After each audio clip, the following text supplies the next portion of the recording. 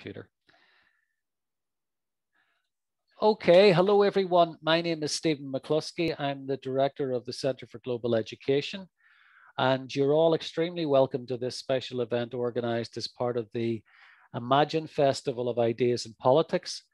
The event is on the Fridays for Future climate strike movement, and with me to discuss it, I have three special guests. I have Anna Kernahan, who's an 18-year-old climate justice and ecological activist from Belfast, whose school strikes as a part of Fridays for Future. Kaitlyn Laverty is a 19-year-old climate activist and environmental filmmaker from the north of Ireland. She's involved in Fridays for Future, Extinction Rebellion, and participates in weekly climate strikes in Belfast. And Linda Sullivan works for Friends of the Earth, Northern Ireland, supporting communities impacted by extractivism. She lived and worked with communities in Latin America for 5 years, opposing mega mining.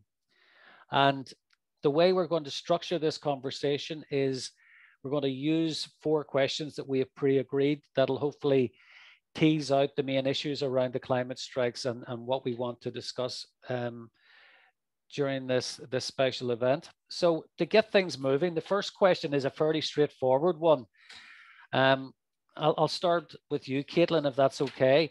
It's basically trying to explain the success of the climate strike movement in mobilizing so many people around the world to get involved with them. Because I think in the last big climate strike that we had in September 2019, there were somewhere in the region of about 7.5 million people involved in hundreds of cities across the world. Why do you think this issue has resonated so widely across the world? Yeah, I think I agree. Like the climate movement has really taken off in such a big way recently. I think a crucial element of this lies in our access to information online. People are doing their research on the science and realizing that this is a problem that has been grossly overlooked. And I think that also plays into the massive youth platform we have within the climate movement, as social media is a fantastic way of reaching a large audience.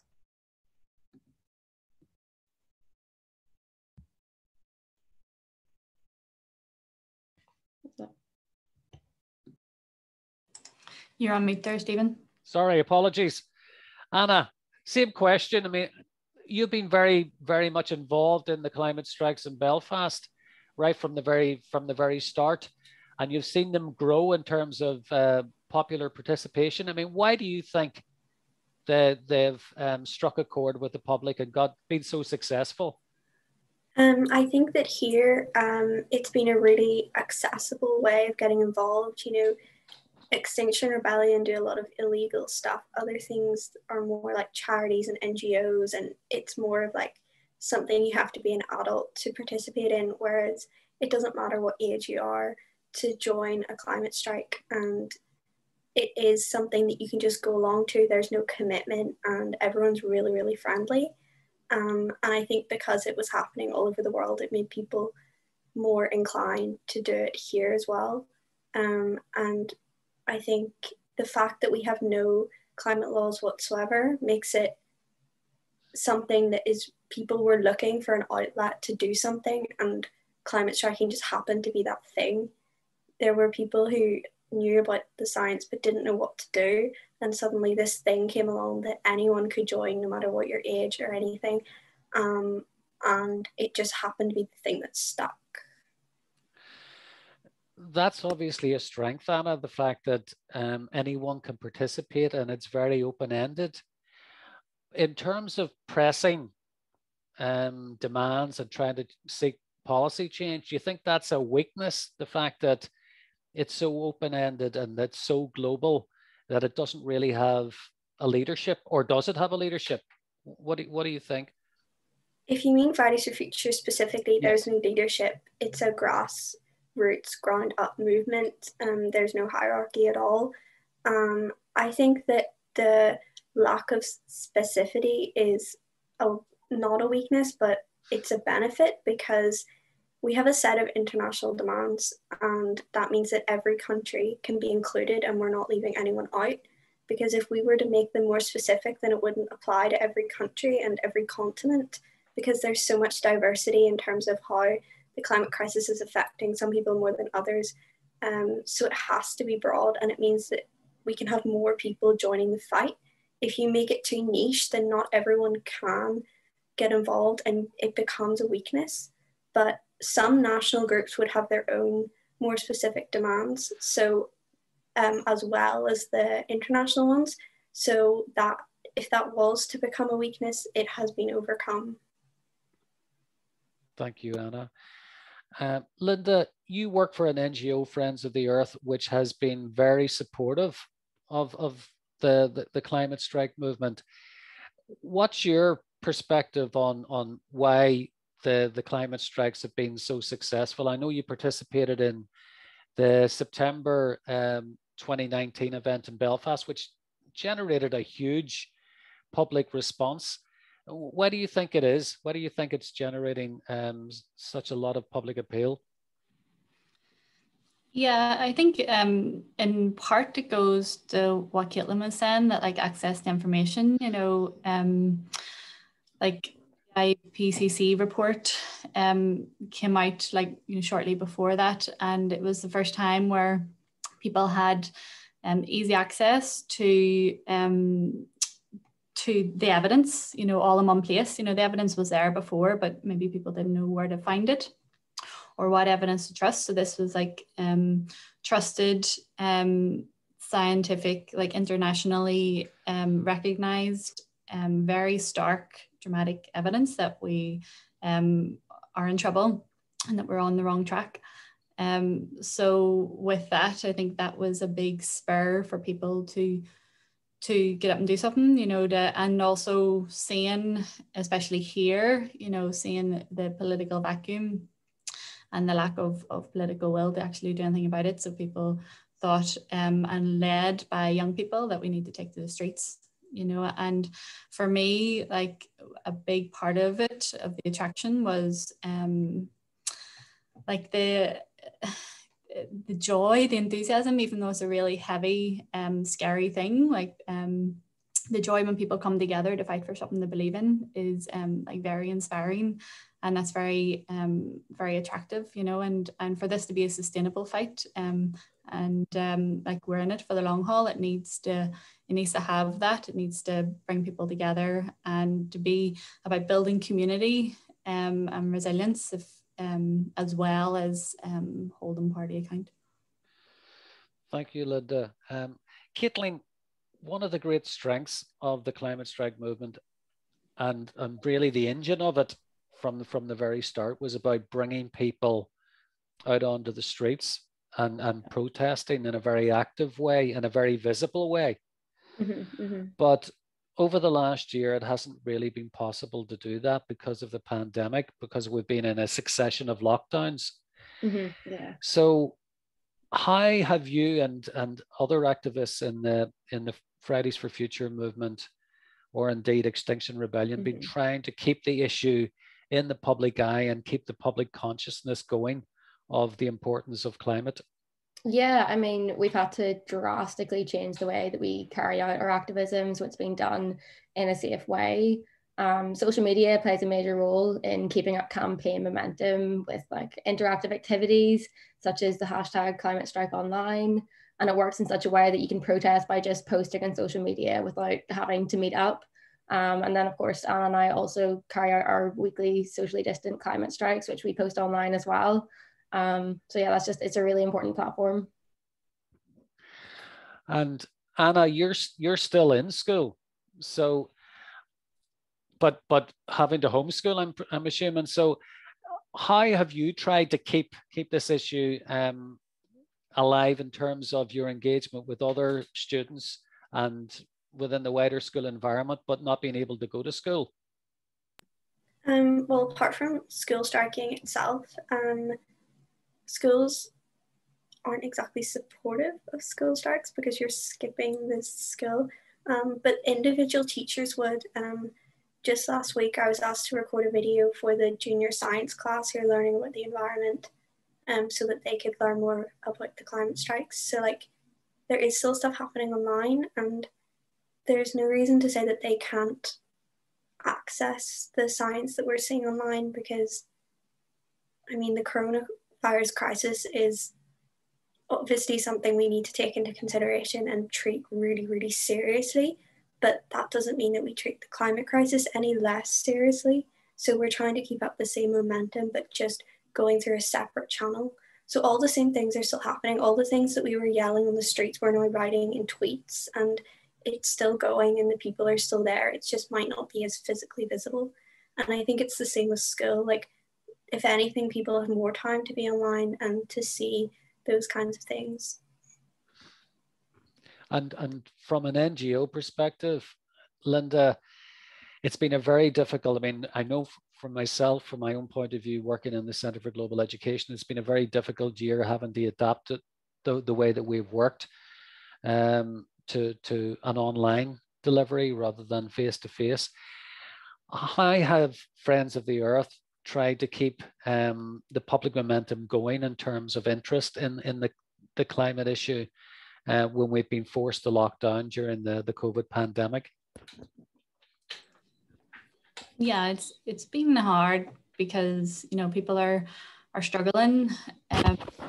You know, working mothers who also have to take care of their children, people who have maybe lost their jobs, people who are ill. You know, there's people who have family members in care homes. That, like, there's so many issues people are dealing with, and maybe feeling isolated and struggling with their mental health. So, like, it's not a time to demand more than people can give, but it's also like keeping the door open for people who are in a position to keep on campaigning and keep on organising. Like, as an organisation, what we've been doing is, well, we've been pushing for a strong climate act that we don't have. And there's a private members bill going through Stormont at the minute. So that's been one of our focuses, to try to make sure that goes through before time runs out, you know, on this mandate. And it's a cross-party supported climate act. And then on the back of that, what needs to happen is like, there needs to be strong climate action plans put in place, both at a government and council level, and government department level. So we've brought together climate action plans for councils and for government that we believe is a way forward, and is a way that governments can take the action that is needed. But this needs to be adopted, you know, yesterday. So it needs pressure. It needs it needs activism, really, to make this a reality, because as we've seen up to now, if there isn't that pushing, then they're not going to do it, you know? And is there a joined up approach to this campaigning between Friends of the Earth and the Fridays for Future movement? Or do you take the view as an organization that Fridays for Future is led by young people? They determine the direction of the movement, and it's really up to them as to where they focus their efforts. What kind of approach do you take to Fridays for Future in that regard? Yeah, like, we've always been very supportive of Fridays for Future and the climate movement, the Youth Strike movement, and also, like, I've learned a lot of how to mobilize from participating in the climate strikes. Like, yeah, I think the real future for activism lies in grassroots groups. You know, NGOs supporting where possible, but like the real energy, the real kind of power is in the grassroots. Thanks, Linda. So, Kaitlyn, we're beginning to see a bit of light at the end of the tunnel with the vaccine program and the possibility that there may be, in the not too distant future, some kind of normality. I love using that term, because it was normality that got us into the hot water of the climate emergency in the first place. We need a different reality to the old one, but what I mean is in terms of being able to get out and about and mobilize again and protest and all of that, it should be possible to do that in the not too distant future. What do you think Fridays for Future needs to focus on going forward as a policy objective? Are you basically in alignment with what Linda has just said, or do you look more broadly than that? Do you look at the global picture and global objectives in regard to curbing emissions and reaching that 1.5% target, which is critical? So where do you think the movement needs to go from here? I think the climate movement as a concept is doing as much as it can at the moment. We have the facts, we have the science to back it up, we have a platform, and we are trying our very best to project our voices. What needs to change is the attitudes of the government officials, the attitudes of those in the positions of power. They are the people who can actually ensure that we definitely meet the 1.5 degree limit on global warming.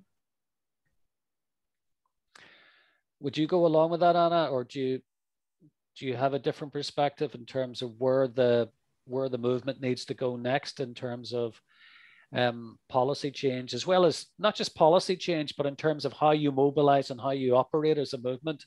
Have you any thoughts on where it should go next post-lockdown? I agree with Kaitlyn, but just to add on to that, I think that if anything, being in lockdown has almost strengthened the movement internally. So externally, we had, millions of people taking to the streets, but Fridays for Future is such an international movement. It's like, you're on a call, just like a regular general call, and there's people from like 6 continents all communicating at the same time. And so because we've had to go online, we've had to overcome those. It's made us more intersectional in our fight for climate justice, because having to adapt to so many different cultures colliding and different languages and things like that. So I think that going forward, whenever we do start to slowly open up again, we have that internal structure that is much stronger and more.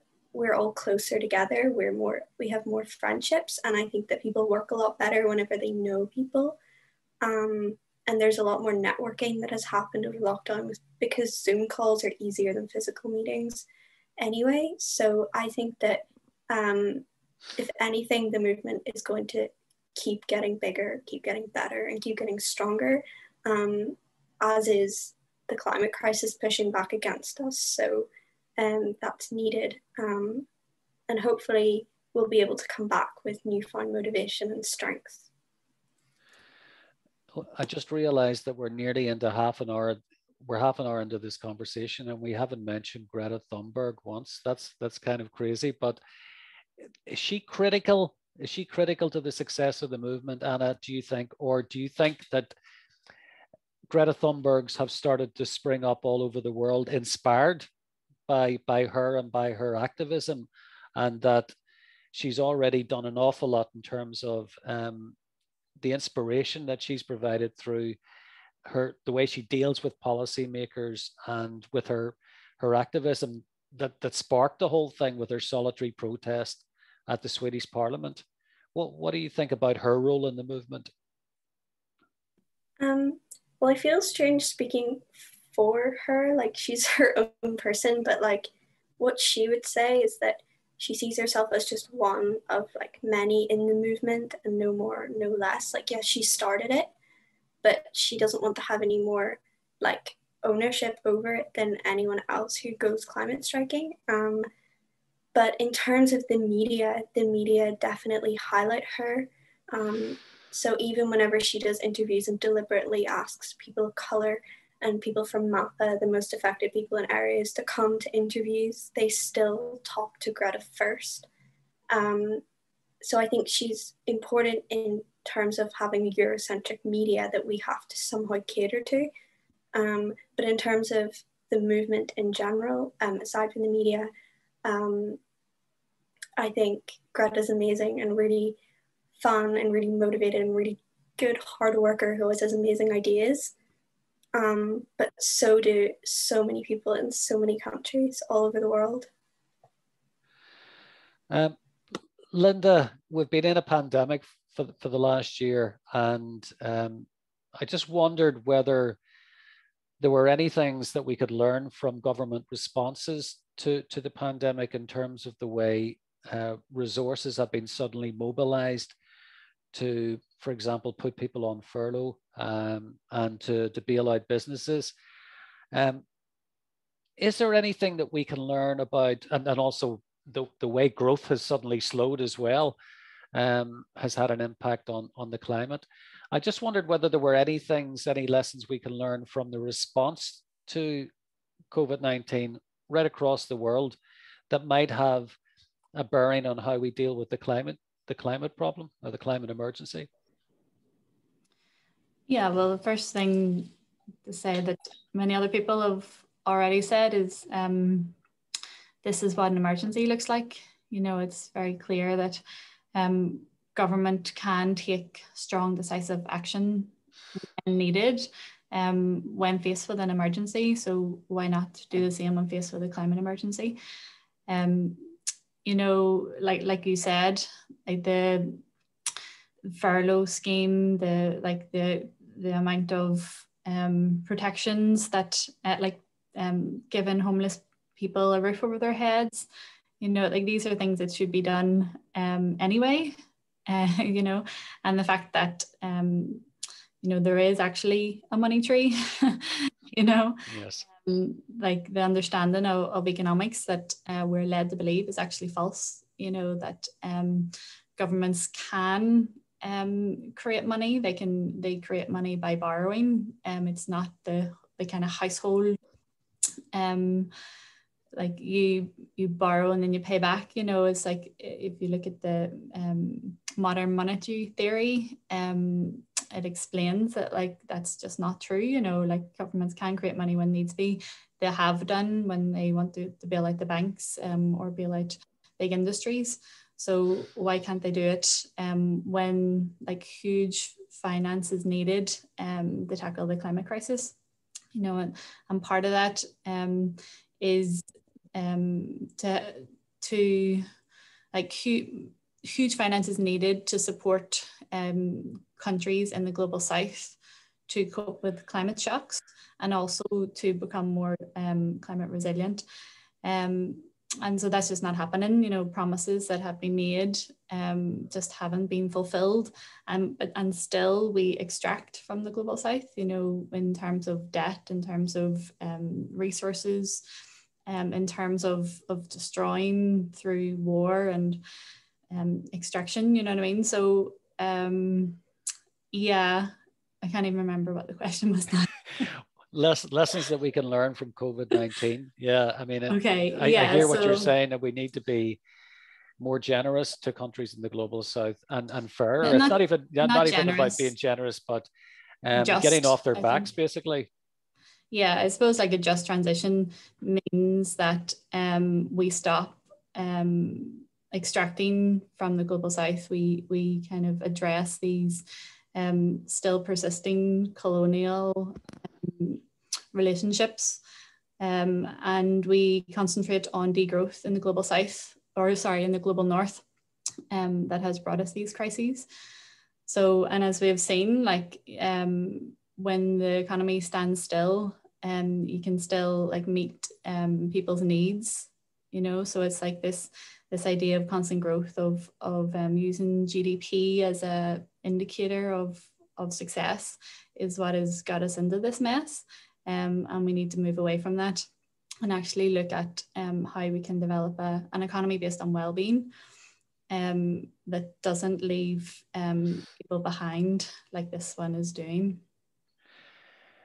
Do you think, Linda, that people understand the connection between the economy and climate change, as in, you know, one driving the other? The fact that we have this relentless pursuit of growth by both governments and multinational corporations, which is generating most of the CO2 emissions going into the atmosphere. Do people understand that, do you think? Or do you think there's a job of work that needs to be done to make that clearer? I think, yeah, definitely more work needs to be done. And you would see it in like the call for renewables, like and kind of in thinking that if we just switch to renewables without changing any part of the system, that that will be enough to avoid climate catastrophe. It's not, you know, if we continue with our amount of consumption, our amount of production, our amount of waste, you know, we're going to continue to destroy ecosystems. We're going to continue to just swamp the earth in waste. So the climate crisis is one consequence. It's not the cause. You know, the cause is the system, the cause is capitalism, the cause is dualism, like, you know, thinking that we are separate to and above nature. Yeah, so it's like addressing the root causes of inequality, of injustice, which then would also tackle the climate crisis. Thanks, yeah. Linda. Thank you. Kaitlyn, still same question to you. I mean, any lessons that we can learn from the response to the COVID-19 pandemic, and in terms of how we address the question of the climate emergency? Yeah, I think it's a very simple, straightforward lesson. You know, when people's lives are in danger, we have to take action. And it's not a good idea to leave dealing with it to the last minute until it becomes unmanageable. It's the exact same message that everyone's been promoting during the pandemic. And of course, it's scary and difficult to really think about until it affects your own life in some way.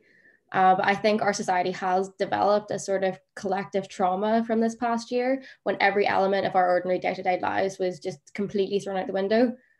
Since the beginning of the pandemic, with this wide-scale chaos and uncertainty, people are beginning to think about the wider picture and how we need to work together in order to spread awareness and protect and support the most vulnerable people during a crisis.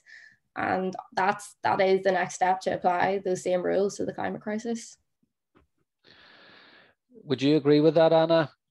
Or would you have a different take to lessons that we should learn from the COVID-19 pandemic in terms of dealing with the climate emergency? I agree with Kaitlyn. I think it's quite a hopeful thing to see how we were able to completely change how we work and shut everything down virtually overnight this time last year. And it's still going on. And it did work. You know, whenever we go into lockdown, cases do go down, and now we have a vaccine, and like we're coming to terms with it and creating solutions and learning to live with it.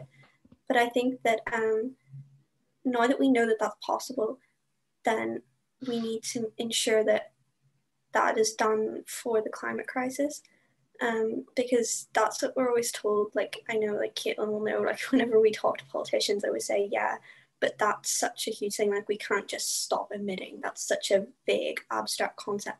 But actually, if you do want to stop something overnight, you have proof that you can. So like, if they do want to stop emissions and put in place a plan to do that, then they can. They have no excuse now.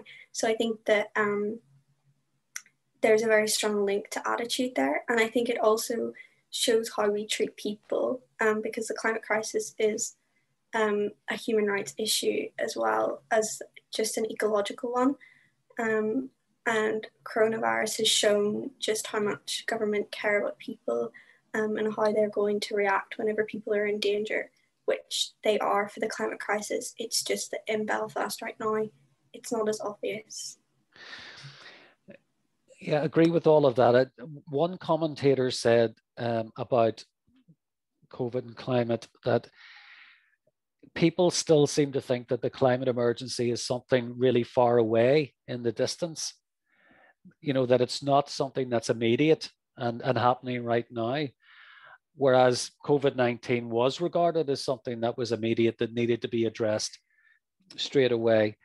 And I wondered if that was your sense of it. It's clearly not that. That attitude is clearly not there among those who've been involved in the climate strikes, but do you think that's still out there to some extent among the public, that the climate emergency is still decades away and we've still got time to sort it out? Yes and no. I think that the coronavirus panic kind of that happened where everyone immediately was scared to go outside happened because governments were doing something. You know, if your government makes it illegal to not wear a face mask on a bus, then that is some kind of apocalyptic thing that you would read in a futuristic novel. But it's our reality, and so people were starting to take it seriously. But because the people in power, the people we're seeing in the media that we voted into power, who are meant to be making decisions on our behalf, are not doing anything about the climate crisis. They're treating it as if it's not a problem. And so it makes sense that people don't have the same sense of urgency. And there's also not education around it. I mean, unless you are actively interested in the climate crisis, you have no reason to look up IPCC reports and read them if you don't really think about it. And it's not really taught in schools. And if it is, it's very limited, and most of it isn't even accurate. So I think that people can act the way they did in coronavirus, but we need people in power and people who people look up to. Not necessarily people in power, not always politicians, but even like big corporations, the 100 companies that are responsible for over 70% of global emissions, things like that. Like, if people are seeing that and nothing is changing and people are allowed to continue to do these things, then why wouldn't you keep doing the same thing? But also something that you said about people's reaction, I think something we also need to keep in mind is that, like, it isn't the general public's fault, and it's not their, like, they aren't the ones who should have the burden of educating themselves. It should be the politicians and the people in power who are actually doing the huge damage. Like, someone not switching their light off by accident one time isn't causing the climate crisis. It's the huge multinational corporations. So I think that even if we didn't have that awareness, like, there's still that responsibility of destruction of the many on the heads of people of very, very few. Linda, I'm really glad that Anna brought things back to education, because that's very close to my heart here in the Centre for Global Education in terms of raising awareness of the climate emergency and communicating the urgency of it. Friends of the Earth, I'm sure, are involved with this work as well. I mean, what do you think needs to be done to ensure that the public are aware of the acute and urgent nature of this emergency and the need for action? What kind of concerted effort is needed? We need this to be taught in schools, or is it something that should be broader than that, part of a broader public initiative? Or are you already involved in something along those lines? Yeah, all of that, you know. Yeah, with Friends of the Earth, we're in the middle of producing a resource for schools on climate, and that's nearing completion now. But like, that depends on like teachers that are interested, that will take that up and try to like squeeze it in the class time. You know, like it hasn't really, there is no climate curriculum, I guess, hasn't been embraced by the Department for Education. It's not compulsory for teachers to teach about climate change. So it's, yeah, you're relying on already overworked, kind of pressured teachers. So I was glad to hear that Teach the Future are hoping to set up here, and they're working across the water, and their main goal is the campaign for, it's organized and staffed by young people, and they campaign to get the curriculum changed so it does reflect our reality, basically, and our future. So that's definitely important. And then on every level, you know, in the media, you know, in our communities, in our families, you know, we can be talking about this more, and sometimes it's scary, you know, and well, it is scary, and because of that, maybe yeah, people shy away from it because it's overwhelming, and it's hard to know how to deal with the pain of seeing how much we're losing. You know, we're in the sixth mass extinction. We're losing so many species and habitats, and so many people are suffering right now because of the climate crisis. So part of the work that we would do would be working with, it was a practice called active hope, you know, so you create a space for people to share how they are feeling when looking into these multiple crises that we're facing, and having a framework to kind of like widen our perspective for a bit and see kind of the bigger picture, and then narrow it back down to see like what's mine to do. Like, and when you have that, I suppose it helps you deal with that feeling of being overwhelmed, and it yeah, and having something to act on is quite empowering. So yeah, like I asked someone before who's involved in the global climate movement, and like what's to be done, and he said anything and everything. Like do what you can where you are with what you have, you know. Sounds like good advice. Kaitlyn, we're almost done, so I just wanted to, I suppose, leave everyone with a positive sense of what can be achieved. I mean, I think the Fridays for Future movement has been hugely inspiring, and I think that goes for a lot of people across the world. And I'm just wondering if you wanted to leave people with a sense of hope that things can change for the better in the future. I know that's a large burden to impose upon you, but I'm sure you have been really inspired by colleagues and by the movement as a whole over the last couple of years. I mean, is there anything that you would say to people to either become engaged with the initiative, or in terms of how they can deal with the climate emergency in their own way? Any suggestions you could make there? Yeah, I think it is a very emotionally rooted topic. It is like, although there is the facts and the figures and the science that back it up on just a very human level, it can be a hard thing to even sort of accept in the first place. I think what helped me was actually, instead of trying to push it away and sort of try and forget about it, is actually educate myself a little bit, do a bit of research, and try to engage a little bit with the movement, because it makes you feel like at least it's something in your individual life is contributing and helping towards potentially fixing this issue, which I mean is going to affect humanity for generations, let alone all the other species that live on this planet as well.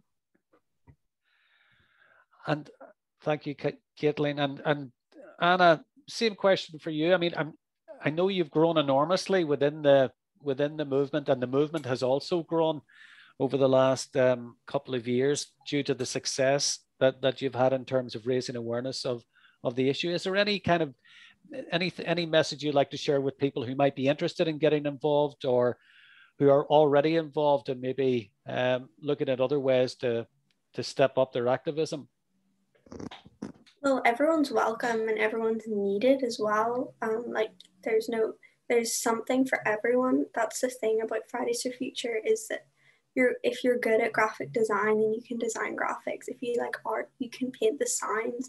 If you like text stuff, you can design the website.